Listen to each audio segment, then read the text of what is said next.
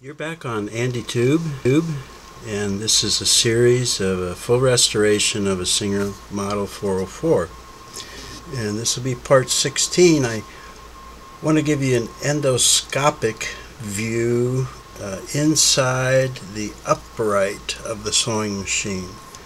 The part that comes up from the bed and up to the arm, and show you what's in there. But before I go in there with a little endoscope, I want to talk about the top end and the bottom. So this would be where the hand wheel goes, and you see right inside on the horizontal arm shaft, right away we get down to business. This eccentric cam, which goes on the arm shaft, is made to connect up with this feed fork connection. It kind of looks like a fork up on the top.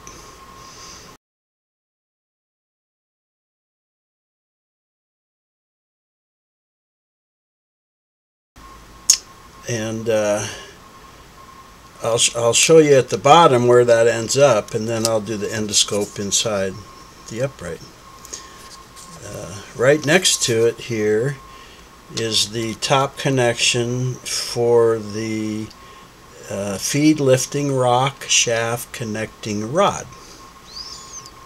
And it's got, the rod has a little cap here. You can see that it's screwed in.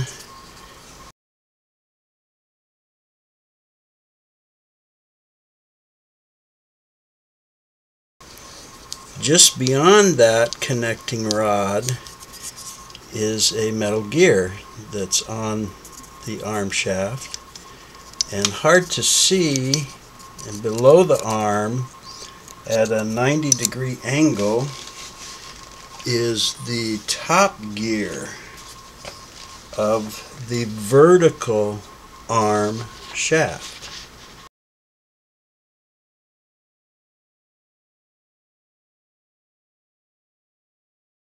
That runs from the top of the machine down to the bottom. See if I can get any more light back in there.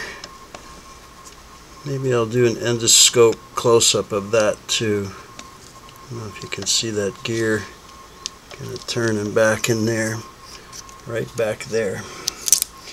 So right away from the hand wheel on the shaft, we come into all this business that we have to do, and all of these three things go down through the vertical of the machine and connect to shafts on the bottom.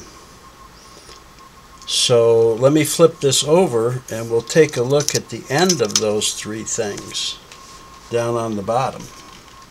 Okay, I've got this flipped over. And do you remember the feed fork connection, the little fork thing that was on the eccentric gear up there? This is the end connector of it right here. And it is bolted to the feed rock shaft that comes right over here. And that is bolted to the feed bar, which goes up near the hook, and that's what your feed dog is screwed into.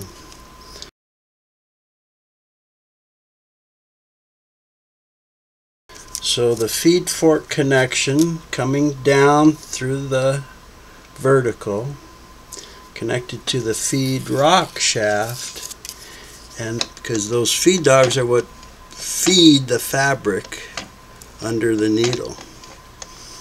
Now in the center was the feed lifting rock shaft connecting rod, and the end of it comes right here, and it is bolted to the feed lifting rock shaft, which is also connected to the upper end of the feed bar. And yep, it's called the feed lifting rock shaft because depending on your stitch length is how high it lifts that feed bar, kind of the eccentric pattern, circle pattern that it makes, whether the short rock and short lift for short stitch, or a longer rock and a taller lift for a longer stitch. And the third thing we had looked at the top was the vertical arm shaft. And here's the bottom of it, that shaft, that little circle right in the center of the gear. And this is what the gear up on top looks like too. Looks just like that. And then that gear matches up at 90 degrees with a gear here for the rotating hook shaft. It goes all through here to a gear over here. Another 90-degree angle to a gear. And the little circle in that gear is the bottom of the rotary hook shaft. So when that hand wheel's turning and the upper arm shaft is turning, the vertical shaft gear turns, which turns the rotary hook shaft and the rotary hook gears, which end up making your hook go around and around. So that's what all these things are under here. The rotary hook gears, the rotary hook shaft, the end of the vertical arm shaft, the feed lifting rock shaft, and the feed rock shaft, which are both connected to this little feed bar, which your feed dog is screwed to from the top. So that wasn't so bad.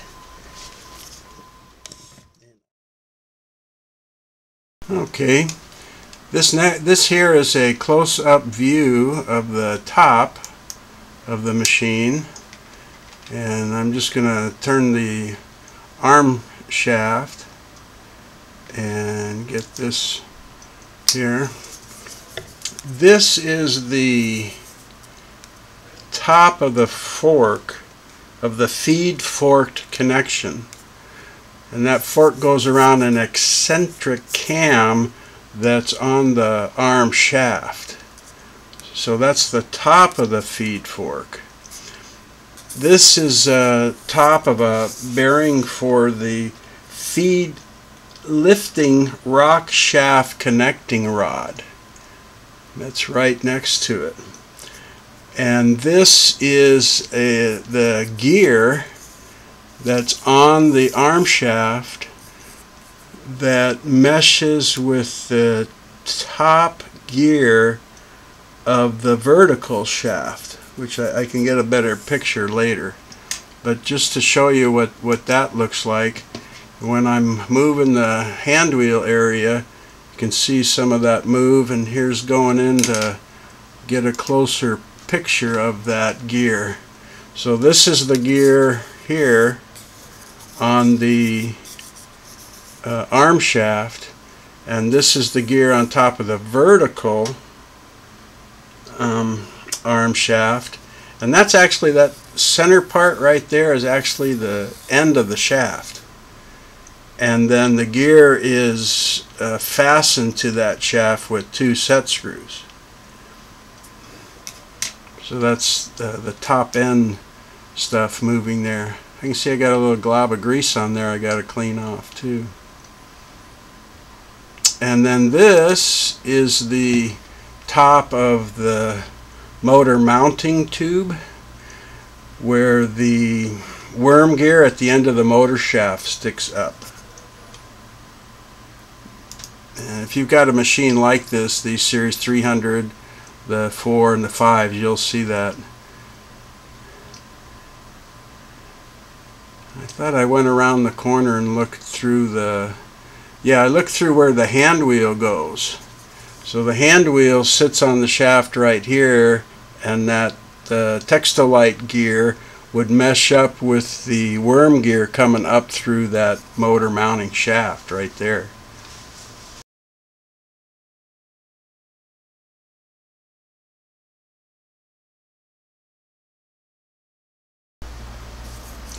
So this is the, there we go, a little bit better. This is the connection here from the feed lifting rock shaft to the feed lifting rock shaft connecting rod. It connects that shaft up to the horizontal arm shaft. And then there is the gear on the bottom of the vertical arm shaft, where I showed you the gear and the shaft up top. This is actually the shaft in the center of this here, and then this is the gear, and it meshes up with the gear over here that is connected to the rotating hook drive shaft that runs over to the hook. So there's that drive shaft running there, and then there's, whoop, let me go back a little bit there. Oh, that's not a good, it's not a good picture. Let me try that again here, back it up a little. There.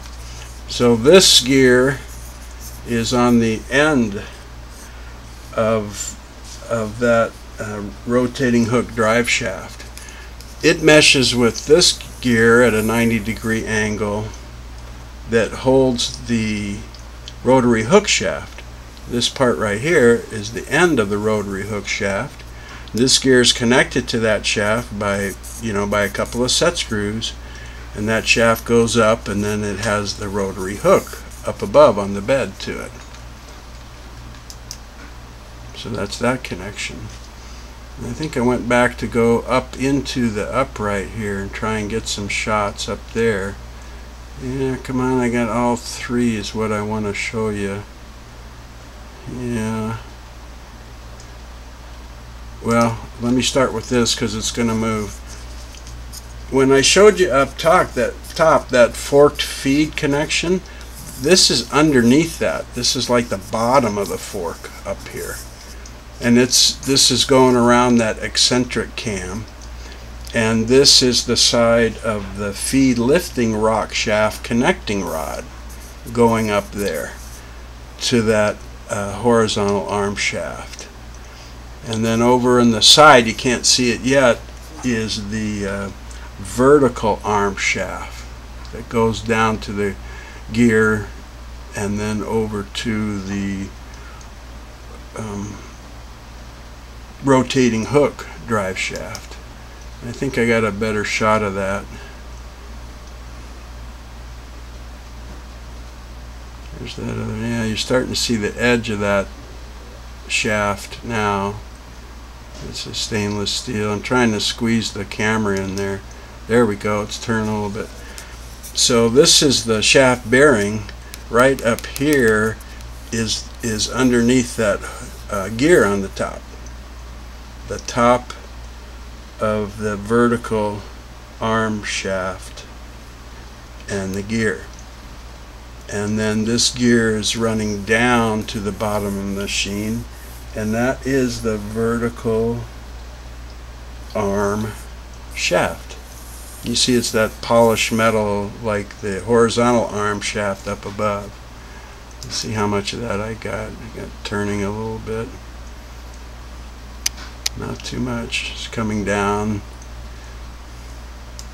So there's a better shot of all three of them. The vertical arm shaft, the feed lifting rock shaft connecting rod, and then the feed forked connection, all going up here to the horizontal arm shaft, that big shaft, what I call the motor mounting tube, where that PA motor, the upright motor, slides into this tube so that the worm gear can go up top to the Textilite gear. I'm trying to show you my finger. I think I turned on some light there, yeah, to show you that's up at the top of the machine.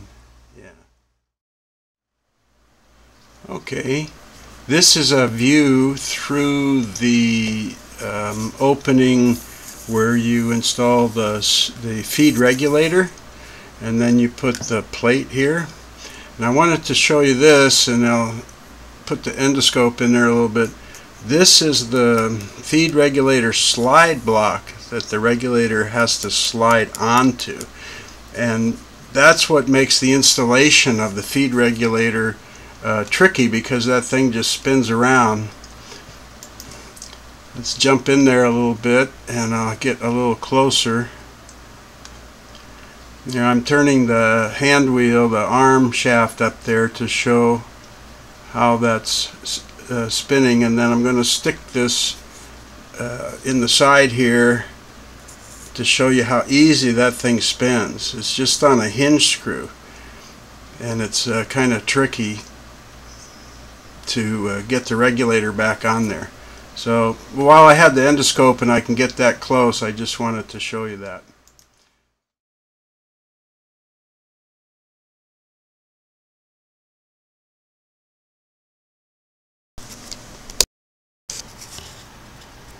Now, because I can get so close with this endoscope camera, while I had it, I thought I'd go up into the face here and do a close-up of that tension releasing lever. So this is the end of the lever right here where it's pushing on the tension releasing lever spring. That spring is forcing the lever away from the little tension pin that's in the tension unit on the front. Let's see how that looks. Yeah, take your Dramamine for this. It's so hard to hold those endoscope cameras. There's the pin a little. Did I get a close-up of that? Yeah, there's the pin coming through, the releasing pin, and the arm of that tension releasing lever. And then I just wanted to, I mentioned in the video about that, how that was fastened, and there is the hinge screw, tension releasing lever hinge screw, that's behind the needle bar bushing, and that's what holds the tension releasing lever to the body, to the back of the face of the machine there. Then I think I went down here and did a little, oh, there's the needle bar crank up there. And then I went down and I think I got some of the hook, a close-up of the hook turning, yeah. So let me see that there. So this is where the feed dog mounts. That's on the end of the feed bar underneath. And then I think I got a close-up of the actual hook of the rotary hook here. Yeah. So there's the where it's ground out and fastened to a point. That's the actual point that grabs the thread from the needle and carries it in this slot around to wrap it around the bobbin thread when you're forming the stitch. Okay, that's going to wrap up part 16, and we're ready to start reassembly, installing stuff, and we're going to put the feed regulator inside and all the connections, and we're going to do that first, I think. So that'll be the next video. Hope you come back and take a look at that. Watch me struggle trying to get that feed regulator on that little loose slide block in there. See you next time, and thanks for watching. Take care.